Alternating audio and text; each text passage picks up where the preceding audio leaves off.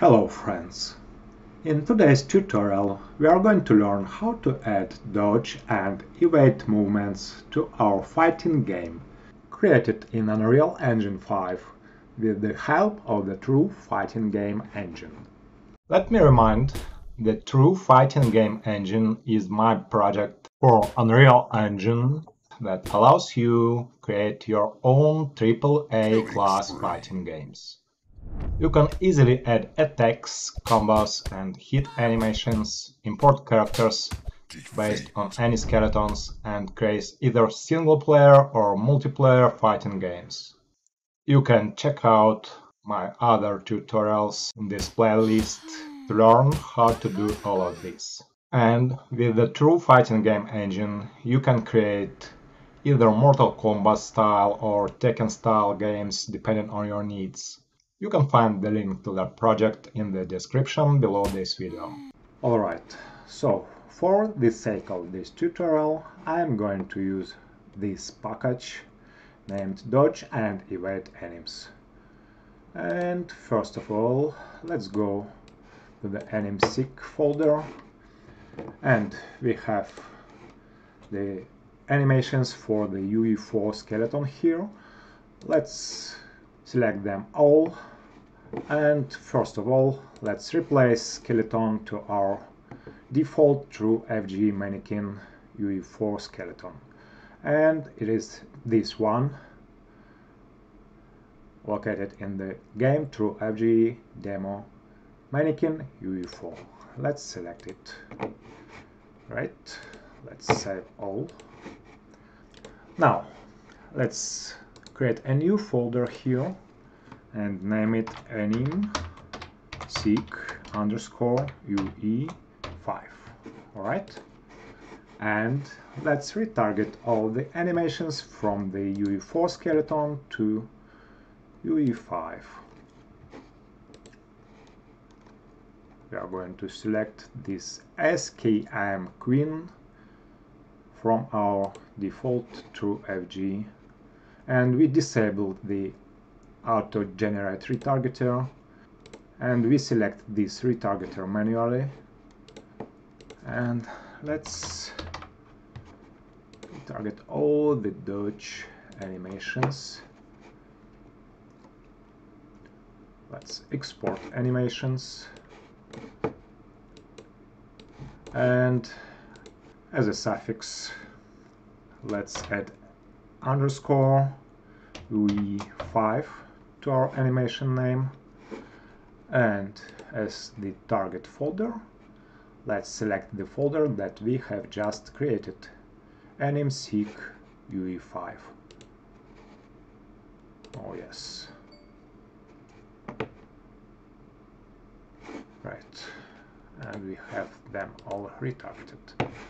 Now let's create montages from these animations. Let's create a new folder and name it montages. Let's select all the animations.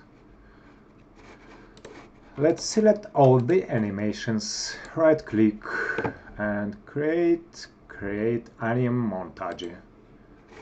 And we have created montages, and let's just move them to the montages folder. Move here, just for clarity. Alright, and let's save all now. Great. Now let me start the game to show you how it work by default. So when we press any of our directional controls, like back, left, right or forward, dodge placeholders are being called by default.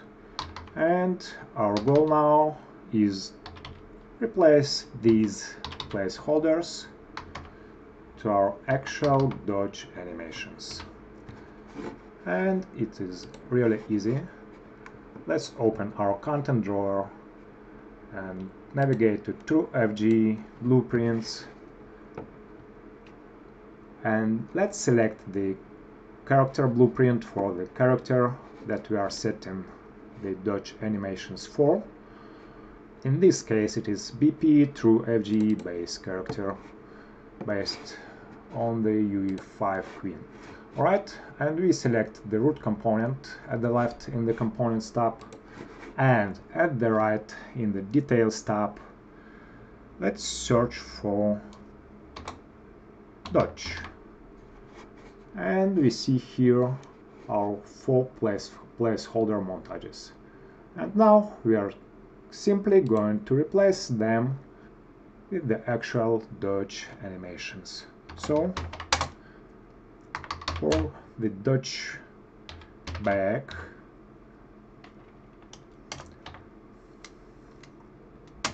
I'm going to use this one, cartwheel back.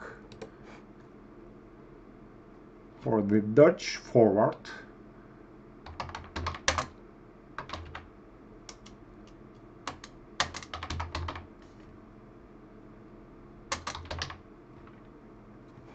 I'm going to use this one. For the dodge left, I'm going to use this one. It is pretty funny. And the last one, for the dodge right, I'm going to use the cartwheel as well.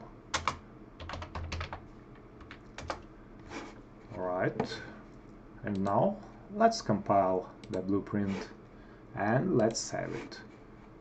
And let's run the game once again. And now let's check. And yes, it was that easy. We have set up all the dodge animations for our Unreal Engine fighting game, made with the help of the true fighting game engine. Yes, that's it. And you can set the dodge animations for any character in your game in the same way.